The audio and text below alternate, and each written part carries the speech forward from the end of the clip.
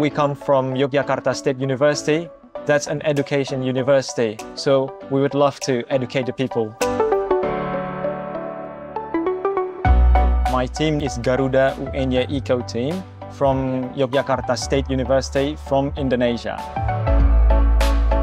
My team is a team who brings Indonesian culture insights such as friendship, humbleness, and also hard work.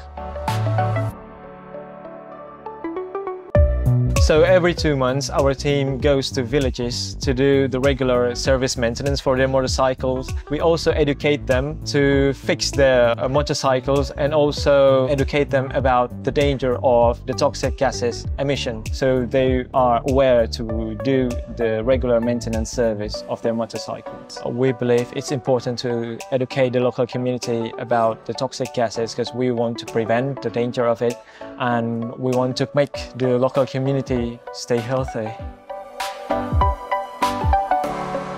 We collaborate with a local charity called United Cerebral Palsy. We help around 20 people to modify their wheelchair from manual to electric motor wheelchair.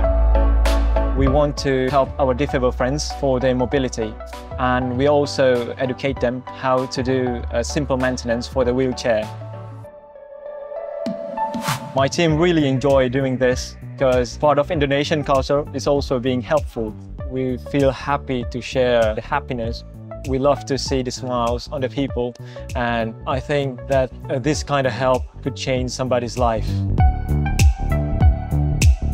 The eyes in front of the car represent the spirit of our team. We know that the eyes is in front of the car, and that's what we are looking for, the future. I think what I want to see from the future is peace. Not just peace with the human, but also peace with the environment. Don't forget to like, comment, share, and follow #ShellEcoMarathon for more.